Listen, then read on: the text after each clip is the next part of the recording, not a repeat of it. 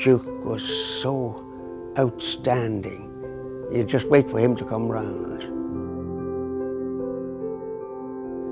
I described him as water flowing out of a tap.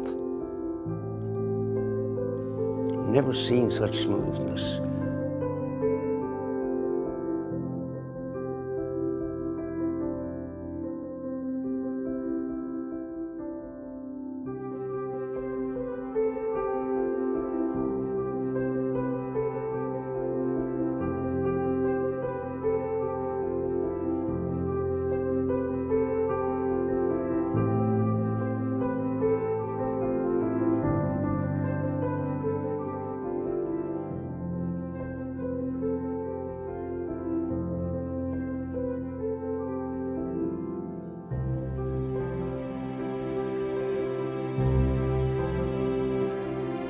Luck of the draw gives Geoff Duke number 57. He starts 80 seconds behind teammate Johnny Lockett and 160 seconds after Artie Bell.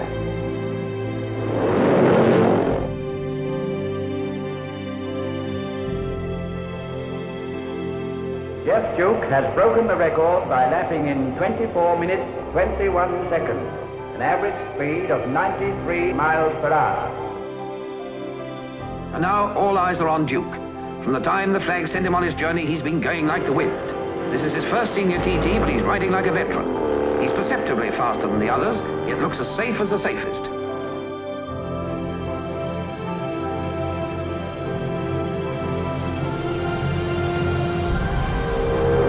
Another record, 24 minutes 16 seconds, a speed of 93.33 miles an hour.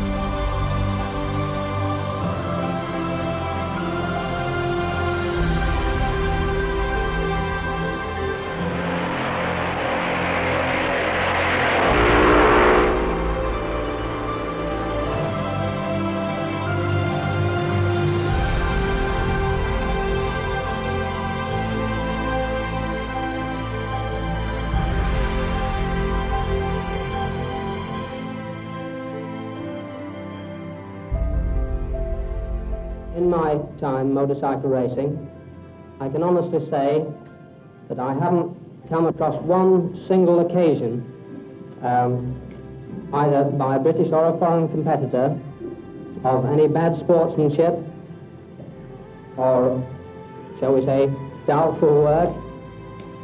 And I think that in itself is a tribute to a most wonderful sport. Most people expect Geoff Duke to win, for he's not only the finest rider today, but the new Italian Gilera is proving very fast. But, as every rider knows, a lot can go wrong before a race is over.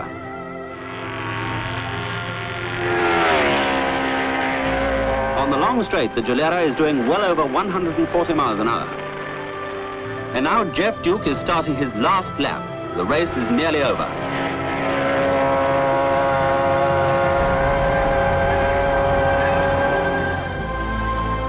Geoff Duke has won on the Gilera at a record speed of over 104 miles an hour.